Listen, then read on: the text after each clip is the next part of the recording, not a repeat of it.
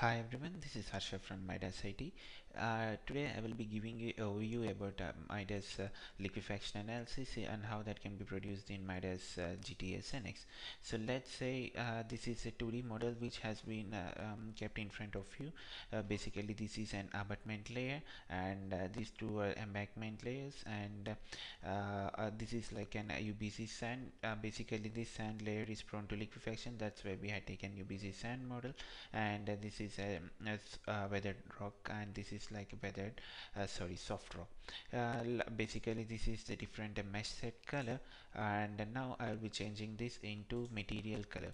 So basically what kind of materials we are provided for different layers, you can able to cross check from the model menu in the works tree.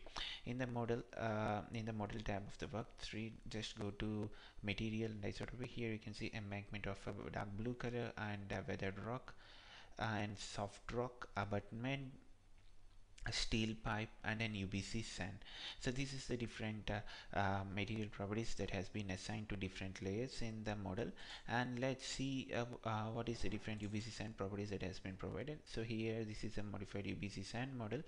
Here you need to input the elastic modulus, Poisson ratio, unit weight, and here in the porous material tab you can see only two drainage properties as well. Drainage parameters has been given provided in modified UBC sand, and in the nonlinear properties you can find many parameters and constants regarding the UBC materials and property formulas, and these needs to be inputted. In order to find those formulas, you can directly press the F1 button in keyboard. It will direct you towards the help manual of MIDAS GTS NX, where you can find all those formulas and required parameters for different commands.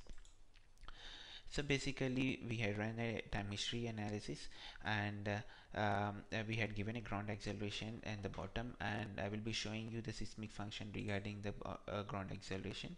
In the analysis tab, just go to dynamic load. This is the seismic function for the required ground acceleration. Right click on it, you can directly direct it towards the time function provided. So this is the earthquake data which we had provided, and we are like having a huge number of earthquake data in directly provided in the software. You can use that at any point of time, and the input function types can be these are the different input time function data types with respect to time, how the acceleration, normalized acceleration, velocity, displacement, or how all different kinds are getting varied. That can be inputted and that can be applied as well. And now if you're interested in a sinusoidal function, this is a sinusoidal function, and this is the different parameters. Just input the parameters and you will be having that graph. So basically ground acceleration has been given, and I will be showing you gravity load. So in here you can see the gravity, and here you can go for provision of gravity. Basically the z in the y direction, here you can see this is a global y and global x. -1 has been given, and this has been assigned as load set 1. Basically it's a gravity load. So now the analysis has already been taken, and I will be showing you some material properties. Basically in any dynamic analysis, the following properties plays a key role in your results. One is the stiffness, and other is an damping, other is an unit weight. So basically these three play a key role in your analysis. So what is the damping ratio provided for your different layers? In order to provide a material damping, here you can directly provide a material damping for each and every layer. Here you can see the damping ratio for dynamic is for 5% for embankment layer, which has been taken, and similarly just provided a material damping ratio for each and every layer. So let's say I had taken 5%. So in order to get a damping ratio for each and every layer, basically we need to perform a 1D ground response analysis. Basically that 1D ground response analysis tab has been given directly in the incorporated in the software itself. It's like additional tools where you can run the 1D ground response analysis. So let's come back to the liquefaction analysis here. Now this is a material damping that needs to be provided directly in the material tab. Now So in order to cope up with the dynamic seismic function provided, we need to have a certain infinite boundary condition. So basically in this model we had taken a free field boundary condition for both your vertical edges from for left and right, and from here in the mesh tab in the element you can find a free field tab. So just click on the free field tab and select the required edges, and you can directly give the free field boundary conditions. So what is free field boundary condition? Basically here in the free field boundary condition you can be, so when you press on F1 button, you will be directed towards the help manual. In the help manual, go to mesh, and here you can find the free field. So basically in the free field your boundary condition will be like this. You will be having two dampers which will be placed for each and every node. So this will be helping in order to have an infinite boundary condition like this. So this is basically an infinite boundary, and this can be directly skipped off, and you can directly provide a free field condition, and this model will now behave as like this complete model. So basically this is the free field condition, and that has been used in GTS NX for the present model. And you can also provide the viscous boundary condition. For that you need to go to create elements, and here in other tab you need to provide ground surface springs. So here you can provide an viscous boundary condition. So basically this is about modeling in here. And now let's see the dynamic time functions that has been provided. So you already seen the time function, and we will be seeing in the time steps that has been incorporated for the time function. So this is an construction stage analysis. In the first stage the entire soil layers has been taken, and we had cleared the displacement for the sulfate. So basically sulfate has been activated, and all the weight regarding the same has been cleared. So in the second stage seismic function has been provided, and in here you can directly go for the damping method in here. So when you go for analysis control and damping method, here you need to provide the frequencies or time periods which for mode 1 and mode 2 which you got in the eigenvalue analysis, and this acts like your radiation damping. And whatever the if you want to consider the material damping, just click on enable this one, and you can see the alpha and beta coefficients in here as well. And let's say I'm not considering as of now. So if you are interested in actually the time steps plays a key role in any of your analysis, so that all your different curves, means if the curve is not is of a regular fashion. So in order to cope up with the different irregularities, we need to provide means huge number of time steps. So in here like for 15 seconds we are considering, and each increment is of 0.062 seconds, so that it is of total 242 steps. This is about the time function, and let's directly go to results. So I already ran the analysis, and you can directly click the post work, and you will be directed towards the results. So here in the worksheet, go to results tab.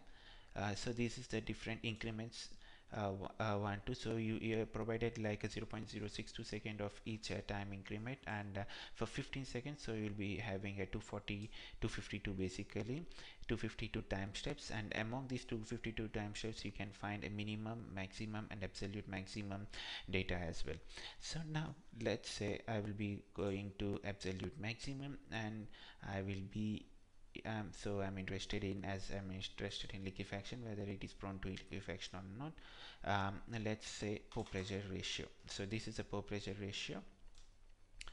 Here you can find as it is greater than 1, you can say this is like prone to liquefaction, so it is already liquefied at this particular layer. Here you can see when you press the auto means actually it gets rounded off when you press the auto range button, and this complete area is now under liquefaction. So basically you can also see normalized max stress as well, initial stress by increase in stress by the initial stress basically. So this is how you can do. Let's say now I am interested in plotting the hysteresis curve of the same. So for that you need to extract the shear stress and shear strain at a particular node of your interest, and you need to export the same data into Excel, and where you can directly plot the hysteresis curve. For that, just go to extract function in here and select the construction stage analysis. In the construction stage analysis, I'm interested in beam element strains. So just click the beam element strain. Sorry, not beam element. Plane strain element strains. So in here the EXX. So I'm interested in all except the three other means the maximum, minimum, and absolute maximum, and I am selecting an node at here. So this is 433 node which has been selected by me. Now directly click the table. So at each step, means at each time, you can directly have the strain. So just copy these two, and you can when you click the right button of your mouse, you can directly export the same to Excel as well. Let's say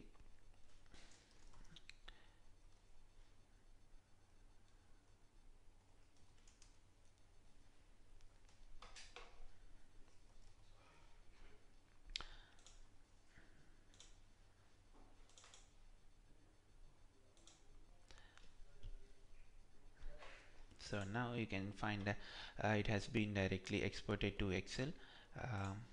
This is the EXX, and this is the time. So now I need to import now I need to import the stress at the same position as well. So let's say plane strain stresses. So I will be so total, this is like sigma xx total, and this xx represents the effective, and the same 433 node has been selected. Just click the table again, and in now Control C and directly paste it in the Excel.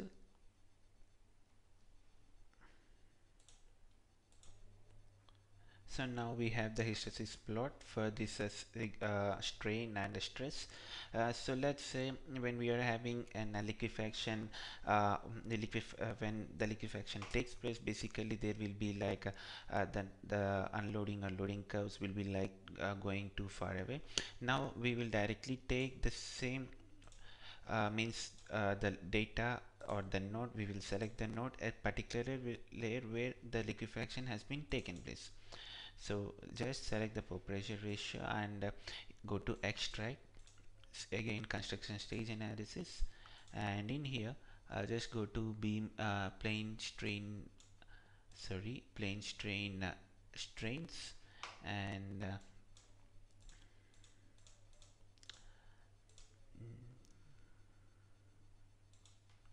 so I had selected 655 node. Now let's Control C, and I'll paste the same in here.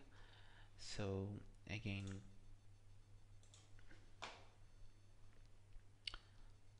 and now in here go to plane strain stresses table.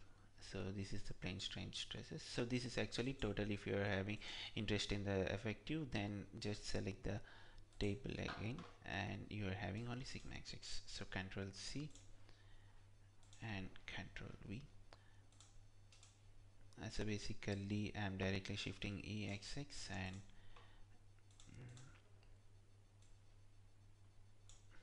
so you can see as and how the liquefaction takes place.